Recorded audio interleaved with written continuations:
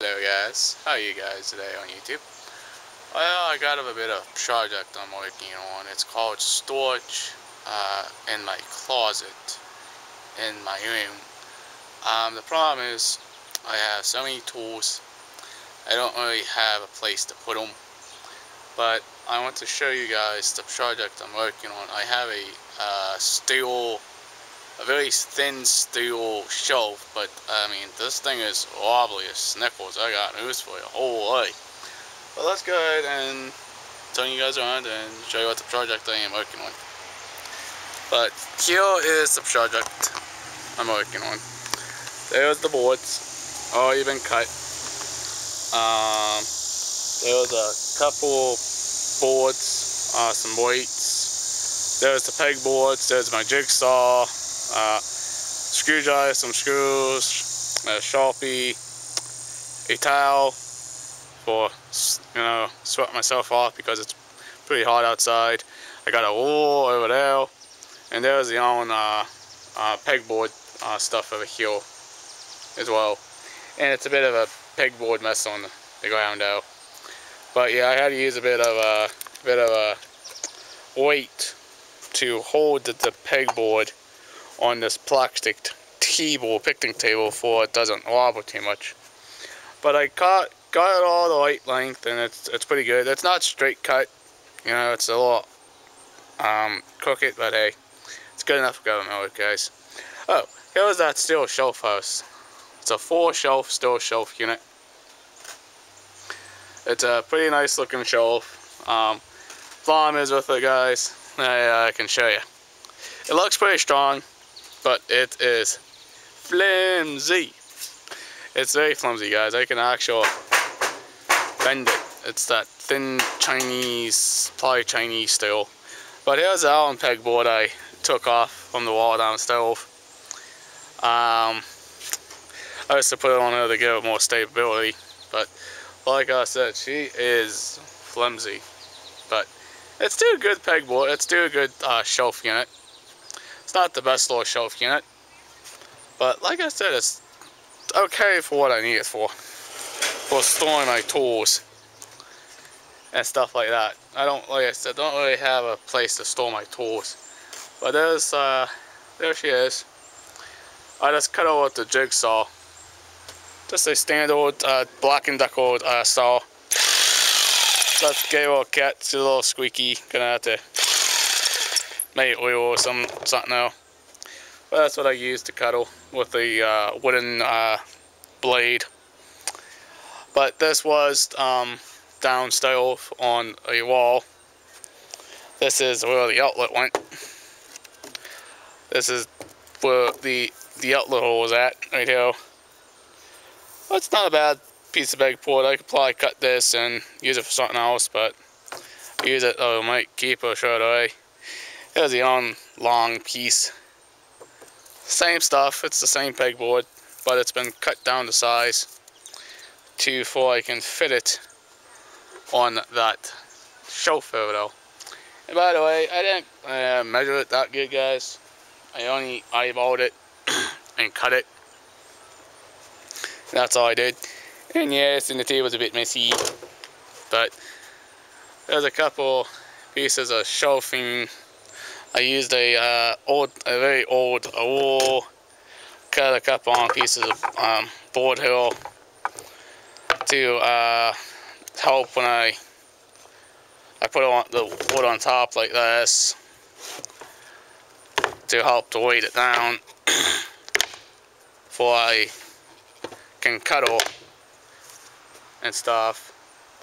But it's not that bad when you cut it, but the problem is when you don't got no weight on it, then it starts to vibrate the table, and it doesn't really cut that even. But you know what they always say, sometimes good enough can be only good enough for government, like what I say, not in my mind though, guys. But it's a standard straight wool I used. I can get an attachment for this Dewey thing, jigsaw Dewey. I can get a leather straight Dewey and cut it down. And what do I mean about this as a pegboard? I mean, it uses pegs. You can buy those peg things and put them in and stuff. Screwdriver, couple screws. This is a Sharpie. There's a sweat towel there. And see what I mean? These are what this is. It's a pegboard. All you do, it comes in small, big size pegs. It's not a full sheet. Doesn't go all the way down to the bottom. But again, I'm not really worried about it. But on this side, it has these brackets on it. But the brackets really don't hold. Which was brackets on the bottom of these, but gone. But I think what I'm going to do is I'm going to take these brackets, or these brackets, and put them on this side of this shelf. Let's see if I can get it a little bit stable. But like I said, you know, she is pretty flimsy and probably a Chinese-made shelf. But you know what? It's good to store my tools on it. But I don't really have a spot right now to put my tools. But if I did, I would have a place to put them. But this is the table I cut the pegboard on. By the way, as long as you don't cut the table, should be okay. But you know, it's a pretty good shelf. Problem is, like I said, it's very, very flimsy. It's very cheap metal. Cheap to buy, you know, cheap to bend as well. But I know it's a bit dirty, but I'm not really worried about it. It's going to be dirty or not. Doesn't have to be perfect, guys, you know. It's going to go in my room and my closet, you know, for storage. It's a pretty good shelf. Can I just buy myself a tool chest to put all these tools in? Well, yeah, I could if I really wanted to, if I save up a lot of money for one. But this is good enough for me. And it's pretty wobbly. See, I bend it this way. See how this bends? It just twists so much.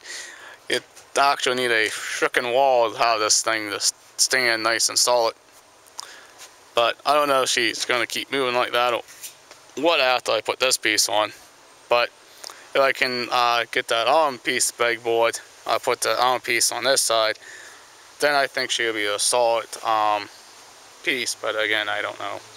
I don't know how all that will work. By the way, I'm not going to cut this, the hangover on this side. I want all the holes that possible I can use. But again, this does have extra holes where you can put screws in. But it's solid enough with the 8 screws in on this side. Doesn't flop around too much on this side. But it's, like I said, pretty flimsy. It's a pretty cheap metal. But yeah, this is just a project, an arm project again, guys. Just working on, and I measured it and cut it. And I got a bit of a mess to clean up, but you know, hey, that's what happens when you work on projects. A couple more of those pieces of those pegboards again. This was downstairs in the garage, this pegboard, but we had to replace a spigot. That's why I had to take it off. But like I said, I wasn't going to put it back up because in case we had that same problem again, we had to you know, call somebody and fix that spigot. But you know, this is all what I've been working on, guys, for a couple of days now. I just took it out of my closet, measured it, kind of eyeballed it to see if the holes all line up and stuff. You gotta make sure the holes line up and the pegs. If you don't have them line up, they're not gonna work. But it's a pretty good project. And there's just the power. Just using a standard 120 outlet over there with a 100-foot extension cord to cut and trim the pegboard. And by the way, yes, I'm not a straight cutter because it vibrated a little bit too much. Because I spike, because this blade, when it goes up and down, it vibrates a lot. It doesn't cut like a circle thick swell, like a circle saw wall. But alright guys, I hope you guys like, subscribe, leave a comment, and please share this video with your own YouTubers out there that wants to figure out where to put tools or bake a tool shelf or something like that, guys. Alright, bye guys, see you in the next vlog, peace, later.